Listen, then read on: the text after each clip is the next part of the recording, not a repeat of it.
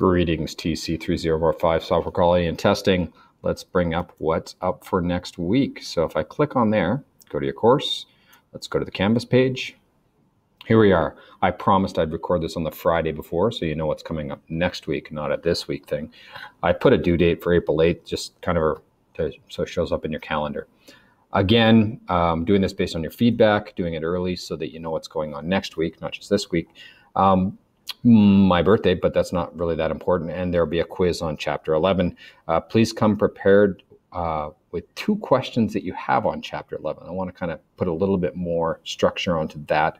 I expect 2 questions from everybody. If your answer is, I don't have any questions, Ken, that usually means you didn't really read it or something, or you understood it so well that at a metacognitive level, you could think about what kind of questions someone who didn't understand the chapter would ask. And then that's the 2 questions I'm assigning you to come up with.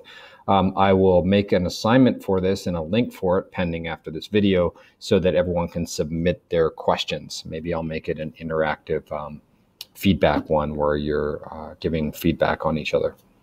Thursday, I made that as the due date for the assignment that we already showed you on this Thursday, and you should have your hypothesis set up and know how to use it. And there's a link there to the 3 blog posts that I assigned for that.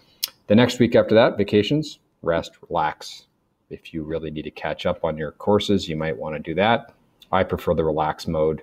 You deserve it. I deserve it. So have an excellent week next week and excellent vacation week after that. All right. And I will hit the stop button and post this video.